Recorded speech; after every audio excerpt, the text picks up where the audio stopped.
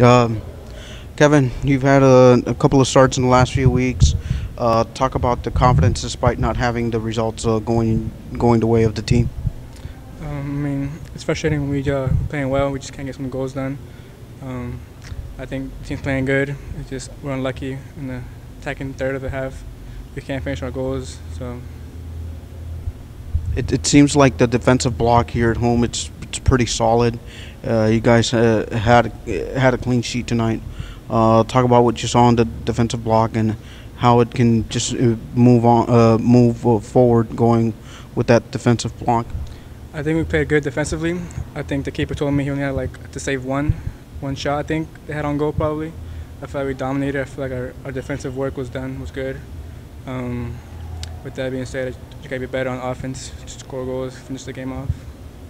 You've had some pretty important minutes throughout the season. Tonight, Coach mentioned that you had a pretty good performance out on the field. How do you assess your personal performance and the performance of the rest of the midfield tonight? I think we played good. I think I gained the trust from the coach to put me in, give me some minutes. I just tried to do my best, help the team out, be dangerous in the attacking third, and I feel like we did good. Just gotta put the ball behind the net at the end of the day, and that's it.